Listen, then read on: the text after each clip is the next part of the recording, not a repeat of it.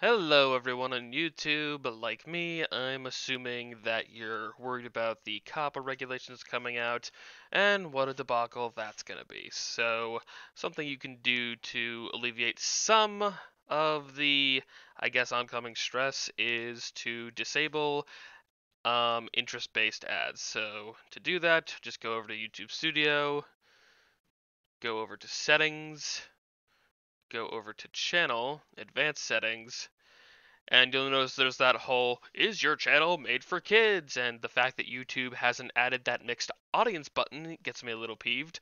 But if you scroll down here, you can find the disable interest-based ads down here, which you click and then hit the save button. Or you can find it by going over to advanced channel settings right here. And when you open that up, you'll see all these different things, blah, blah, blah. But at the very top, there's that disable interest-based ads again, and that's mainly what COPPA is going after.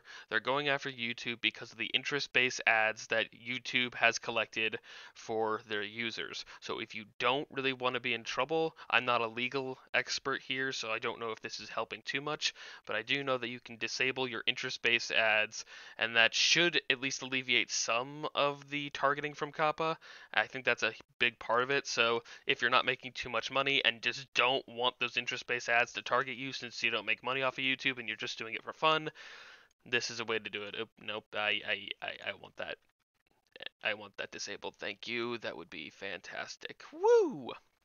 Anyway, thanks guys for watching, and good luck everyone out there. Let's make it through this.